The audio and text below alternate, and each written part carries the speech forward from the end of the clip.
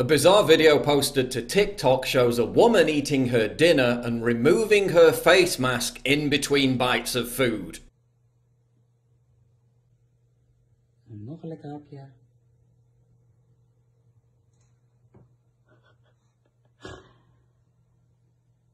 Koekoek.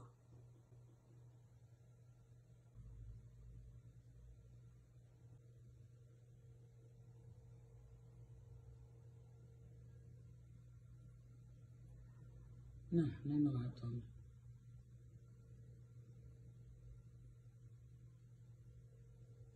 She's outside, she's almost certainly been vaccinated, and yet she's so terrified the mask goes back on after each mouthful goes in. Ugh, imagine the state of the inside of that mask. I'm surprised she didn't put hand sanitizer on her food. Best part is she's looking around for approval after putting it back on and no one gives a shit. Where else does she wear it? In the shower? In bed? Some people wear them during sex and while swimming underwater. Some pregnant women in the UK were forced to wear them during childbirth. So at this point, nothing surprises me. Apparently the virus gives special dispensation for people eating their dinner and has promised to stay away for the 3 seconds it takes for them to shovel the food into their mouth. And then it's back on again. Now, it's unclear where this is. Some people are saying it's the Netherlands, others are saying it's California. California would make more sense because, firstly, it's California, and secondly, because the office of the governor of California, Gavin Newsom, put out a tweet which actually told people, quote, "Don't forget to keep your mask on in between bites." Yeah, really. Of course, Governor Gavin Newsom didn't really follow his own advice when he was subsequently caught violating the very COVID rules he imposed on everyone else by attending a party at a posh French restaurant indoors